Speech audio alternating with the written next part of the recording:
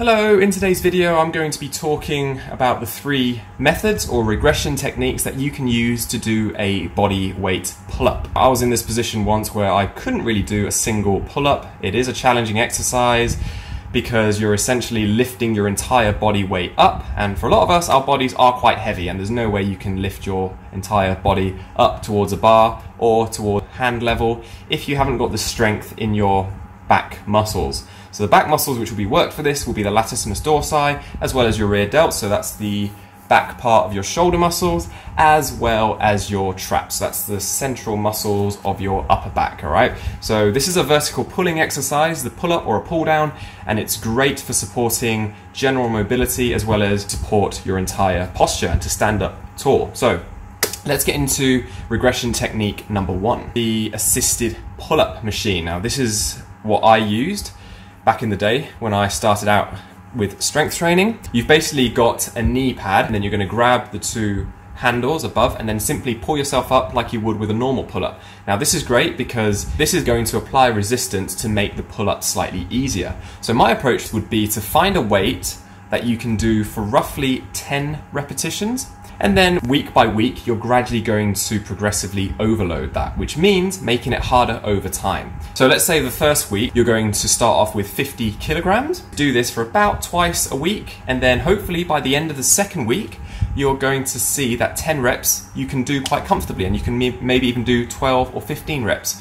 For the purpose of today's video, let's keep everything at 10 reps. So by week 3, lower the weight. So this has got a reverse effect. By lowering the weight on the assisted pull-up, you're making it harder for yourself because there is less resistance, and therefore you've got to use more of your muscles to pull yourself up. So week by week, let's say every 10 days to 2 weeks, you're going to make it harder, and then you're simply going to take off weight. Now another thing to point out here is don't worry if you can't lift any heavier after 2 weeks. So if you can't take off more weight of the assisted pull-up and you can only do the same weight for 2 or even 3 or even a month, that's absolutely fine. Just do what you can for the start. Like I said, aim for 10 reps, and only when you can comfortably do 12 or 13 reps, then it's time to make it harder. Regression method number 2 is actually a lat pull down. So this is another vertical pulling exercise. You want to make sure that you arch your back and that you focus on pulling the bar down towards your chest. If you don't arch your back slightly and you're just kind of completely upright, end up engaging a bit of your shoulders to help, and that might make the movement easier, but what it's going to do is take tension away from the working muscle, which is your lats, which is your back muscles here, and we want to try and avoid that. So if you don't arch your back, so really try and focus on pulling the bar down to your upper chest, and then slowly bring the weight up, nice and slow on the way back up as you resist the load. So the lat pull down, again, just like the assisted pull-up machine, you can use this, do 10 reps, and then over time you're going to gradually increase the load. For this one, increasing the load will make it harder, kind of like the reverse effect for the assisted pull-up machine. The third regression technique that you can use is actually an assisted pull-up using resistance bands.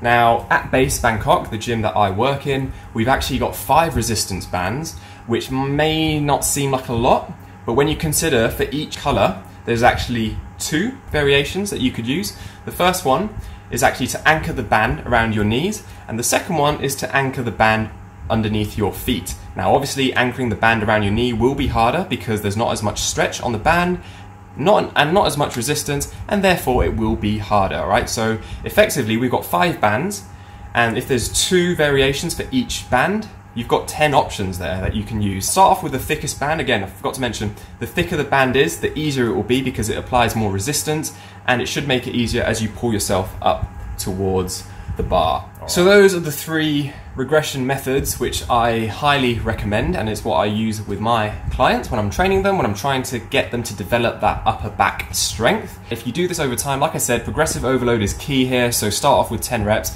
and you'll be able to gradually make it harder over time. So over the week, over the month, if you do this consistently, you'll find that it will get easier, your muscles will develop more strength, and you'll be able to eventually do a full body weight pull-up. And when you do, there's no better feeling than that, than being able to lift your entire body weight up. But some things to note as well, having high protein is definitely going to help you increase strength. It's going to help with tissue repair whenever your muscles are fatigued and torn at the end of a workout, so just keep that in mind. Now the reason I came out with this video is because some clients of mine, especially in group classes, I do a TRX pull-up. Now for the TRX straps, unfortunately, there's not really much of a regression here. There's no bands, there's no weights to help lift your body weight up, so it is quite hard to progress in a group class. But for my personal training clients, these three methods are what I try and use, especially the resistance bands, to help make the pull-ups easier. So I hope you found this video helpful. Give it a thumbs up if you enjoyed it, and I'll see you soon.